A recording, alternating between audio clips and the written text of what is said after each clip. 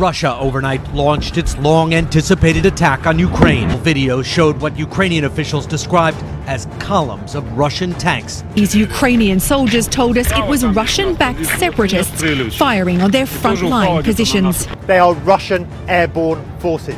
They are now in control of this airport. And within the past few seconds, just before you came to us, they were engaged in a firefight. Putin is the aggressor. Putin chose this war. And now he and his country will bear the consequences. Kingstream Entertainment, Ruslan. As many of you guys know by now, Russia invaded Ukraine last night, and it is a rather tense situation. I'm going to be unpacking some of that here, some of my background coming from this region, and the potential consequences of this. But before we get into that, guys, here's a passage that many of us are familiar. This is Jesus speaking in Matthew chapter 24. This is about the last days, and he says, this is verse 6, "You will hear of wars and rumors of wars, but see to it that you are not alarmed. Such things must happen, but the end is still to come. Nation will rise against nation, and kingdom against kingdom. There will be famines and earthquakes in various places. All these are the beginning of birth pains." Following Jesus for quite a few years, I've had that scripture read often from the context of a maybe Sunday morning platform to what people are going through internationally. When I came to the Lord, it was right after 9/11, and there's a lot of tension in the Middle East, and people were nervous, rightfully so, after the towers came down and then we invaded Iraq, Afghanistan, that whole bit. So I want to make sure something that as we're seeing people react to this, and people are talking about World War III and all that kind of thing, listen, these are serious times, but according to Jesus, wars and rumors of wars are just the beginning of the birth pains, and we've had a lot of wars. So I'm going to recap you basically on where this kind of all stems from, what it seems like Putin's desire is, and I'm going to reference some, in my opinion, trusted news sources that I would recommend you guys kind of keep up with to get a balanced view on this. So with regards to this, and ultimately what we shouldn't be doing as followers of Jesus, the Russian Empire, pre-Soviet Union, was fairly big and massive. And after formed the Soviet Union and communism as we knew it, then the Soviet Union fell. And there was this agreement with Russia that was now not as massive as the Soviet Union, that it wouldn't allow Ukraine and that region to enter our NATO alliance. And because Russia being destabilized and the West trying to work with Russia post-communism fall, that was kind of the agreement. And as time went further and further on, there kept seeming to be this look that Ukraine was potentially going to join NATO. Now, in reality, that wasn't going to happen, but that was initially Russia's kind of like justification of why they felt threatened, quote unquote, threatened by the Ukraine. As things have unfolded and as things have transpired, just even within the last weeks, there's been quite a few different variables that have came into play. And so I'm going to play a couple clips from some people that are a bit savvy from this, and I'm going to tie in some of my own personal story with this, and then give you guys one action point of something we really shouldn't be doing with how we talk about this as followers of Jesus. So this is Breaking Points. I support them with as a monthly partner. I like independent, balanced news, and I really do feel like they're independent. Sagar leans conservative, Crystal is a progressive. So you're going to get some sort of like balance with regards to what they're saying. And listen to what Sagar says and what he opens up with here to kind of give us a bit of a timeline of what transpired. Intelligence, and frankly, I think I got it wrong in terms of what happened here. I never expected Putin and Russia, in order to do something so, frankly, colossally foolish. He has fulfilled the dreams of the neocons now in Washington for all time. I've never heard a reporter open up with saying they got it wrong. Okay, what is he talking about? Well, initially, when there was reports of a Russian invasion in Ukraine, a lot of the media, maybe some of the more right-leaning media, was like, it's a big nothing sandwich. There's nothing going to happen. And Sagar was kind of on this, saying that it would be stupid for Putin to invade Russia, so on and so forth. And he owns it here, surprisingly. Let me play the rest of this clip for you guys and the possible ramifications of this on the world at large. We'll be discussing throughout the entire show a full-scale NATO deployment to the eastern flank. This is the greatest thing that could have ever happened to the U.S. defense budget. I mean, there will now be renewed justified calls. Already I'm seeing this morning the German former defense minister and others saying they're going to be re-upping their armaments. So we are looking at a whole new era of geopolitics here. And it is entirely Putin's fault. So Putin clearly violated here. All right. And it goes back to, is Ukraine part of Russia? And this is my experience. Now, some of you guys may or may not know this about me. I was born in the former Soviet Union, okay? And Putin views the Soviet Union as the biggest collapse and a big travesty to Russian history. Now, Ukrainians and Russians are similar, and the DNA is similar, and I even ran my 23andMe DNA test recently, and I found out that 52% of my DNA is classified as Russian, West Asian, Ukrainian. It's all one cluster, like everything kind of Moscow and over, okay? My other side is Armenian, okay? Now, all of these nations used to be a part of the Soviet Union. Azerbaijan, where I was born, used to be part of the Soviet Union. So we spoke Russian, and some people spoke Armenian. I'm ethnically Armenian, and some folks also spoke Arzi. In the Ukraine, it's similar. They have a distinction of ethnic identity, meaning they're not Russians. So this is important to get into. They have their own language. They have their own cultural norms. So for Putin to just assume that, like, oh, we're going to reunify Ukraine, it's kind of wild, right? It's kind of nonsensical. And you've seen similar things with what happened in Azerbaijan going further and further into Armenia.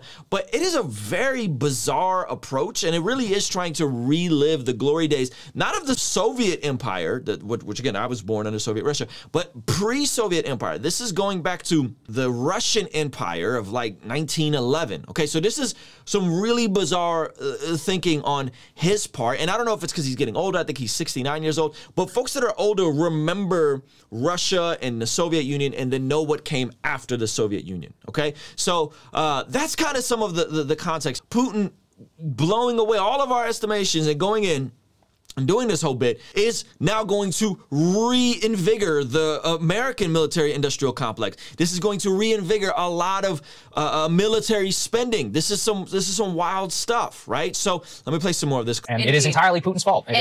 China sort of tacitly aligning with Russia. Yep, that's right. Basically calling for, lessening of hostilities all around. So this very, wishy-washy, both sides kind of a statement, when clearly 100% the aggressor here is Putin and is Russia.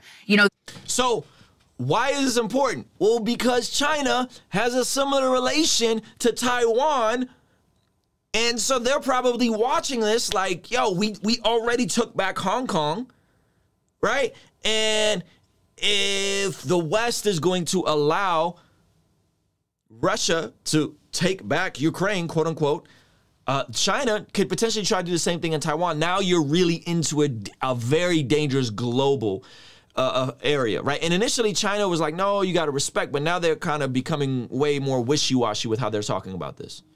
The moment when I started to think, oh, this is about more than just NATO, and this could be what the intelligence community is telling us, is when he gave that long speech. That's right. And I know you're talking about that more really in the monologue. The history of it. Because there were pieces of it that were the sort of realist case of the Russian security interests, concerns about NATO expansion eastward, concerns about Ukraine, and even the possibility in the future of Ukraine being part of NATO. But a lot of the speech... That was the initial quote-unquote concern of Putin. All that's out the window because they made it very clear Ukraine's not joining NATO. NATO's the alliance. They're not joining it. Okay, so... was a nationalist speech about a sort of return to Russian glory, Russian Empire, Russian imperialism, asserting itself on the global stage. And so when we saw that seemed to me like a real turning point and indication that there was a lot more going on here than just those sort of realist interests. And that's the only way I can wrap my head around what's been done here, is that nationalism is a hell of a drug, because there is no doubt, obviously, this is... Nationalism is a hell of a drug. People all around the world are going to suffer in certain ways, but the Russian people are going to suffer greatly as well. And we'll get more to, you know, what the specific Western response is likely to be and how far they could go and what that would ultimately look like. But let's talk about some of the specifics of this invasion, because this went, as you said, far beyond just these eastern separatist territories. You know, the original question was, okay, are they going to try to reclaim the entire Luhansk and Donetsk regions? Well, those battles are happening now. They're clearly trying to regain those the entirety of those territories. Putin's speech, he kind of gives this like subliminal jab of, well, we're going over based on reports that we've gotten, and we're just protecting our own self-interests with this whole Ukraine thing, right? And then he bizarrely called them Nazis, while the president of Ukraine is Jewish, and the president was like, how are you calling us Nazi? But there's this weird kind of subtle hint, jab at like, hey, we're going in based on our foreign intelligence, so what? And it was this subtle jab at America going in to Afghanistan and Iraq on faulty intelligence and kind of meddling into other affairs. And he's just kind of, initially when this came out, people were like, the Ukrainian army, they'll be fine. They'll hold off the Russian invasion, and you know, they may or may not be taken captive this whole bit. That was what I was hearing. It was like, Ukraine, they got a better military. They'll be able to hold off Russia, da-da-da. And then listen to what happened last night. Look like the Ukrainian military is faring particularly well. Zelensky actually, not only has he introduced martial law, he's also said they are issuing firearms to everyone who is of fighting age, expecting these battles to come to town squares. You have that language? Yeah, I can read. Issuing firearms. Think about this for a second, guys.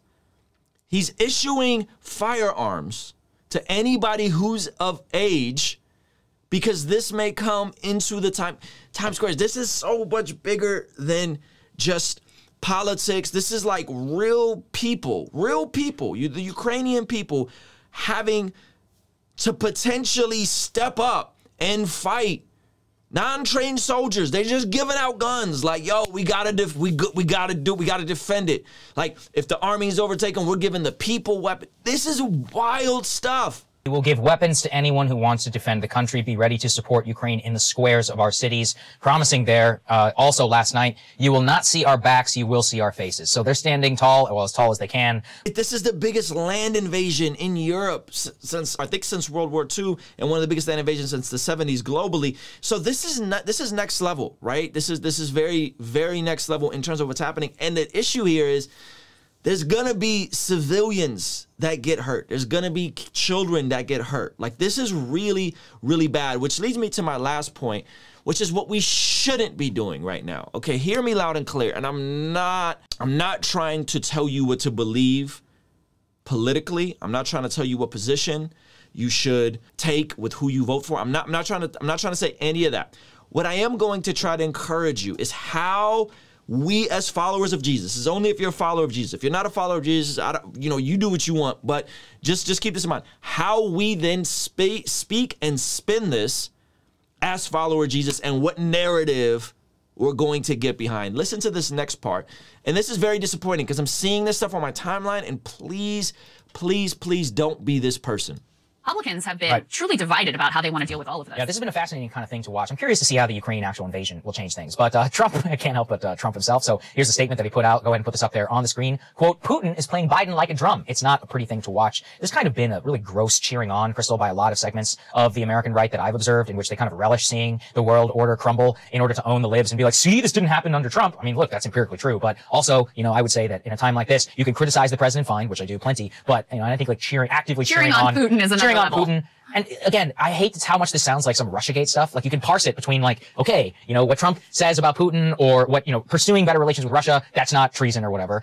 Also praising Putin in this, it's also not treason. I mean, it's kind of gross in terms of what you're doing. And that's where I would put the current domestic political situation. There's a lot of conservatives that watch this channel. I tend to lean conservative in a lot of my views, but this is not the time to own the libs. This is not the time to say, I told you so. This is not the time. And the Tucker Carlsons and the Charlie Kirks and all, like, again, conservatives, like, don't do that on your timeline. Don't feed into this stupid administration if they just libtards don't. This is not it. These are real people's lives. This is going to affect us here at home. Okay, gas prices are probably going to go up. Food prices are going to go up. This is not the time to get into your, I'm going to dunk on, let's go Brandon. Oh, let's go Brandon. Oh, like, this is not the time for that. This is not the time for that. This should not polarize us even more. Don't do that. If Trump was enough, it's just maybe not happen. Don't do that. Maybe it wouldn't have happened. Maybe, I don't know. But this is not the time to do that. This is the time for us to pray for the Ukrainian people, like really praying for the people. I saw a clip this morning, and again, I'm not saying this is all conservatives, but conservatives being quiet about this stuff is like Christians being quiet and never addressing the nonsensical preaching of a Joel Osteen or of a Creflo Dollar. I saw a thing this morning, the guy from Breitbart talking about how Putin is good because he is anti-woke and because there's only 2 genders in Russia. Don't be this guy, please. And the reason that Putin ain't woke, he is anti-woke. The Russians, people still know which bathroom to use. Don't be this guy. I'm not gonna play the whole clip because it's definitely gonna get demonetized. Conservatives, Christians, don't play into this narrative. Please, don't do it. That's not it. I promise you guys, this ain't the time. You're gonna look goofy. You're gonna look goofy, and you're not going to persuade anybody by making this into a culture war issue. This is not it. We could talk about the lunacy on the left. We could talk about the insane stuff about children and gender. We talk about all that stuff. This ain't it. This is the time for you just to hush up, pray, and that's it. That's it. That's all you know. Pray for the people of Ukraine. Stand with the people of Ukraine. Pray for the leaders. Pray for the government, and that's it. That's it. We don't need nothing else. We don't need no more. We don't need commentary like that. That's a bad look on conservatives and Christians, and there's a strong overlap. Don't do it. Don't do it. Don't play into it. Don't push this nonsense. It's not helpful. All right, I'm gonna get out of here. Peace. Kingstream Entertainment. Ruslan. Hey, thank you so much for making it to the end of this video. Make sure to check the links in the description for some free resources. And if you want to learn more about my story and how I come from this region of the world, be sure to check out some of these other videos from me and YouTube recommended to you, sharing my testimony coming out here as a refugee and much more. All right? Peace.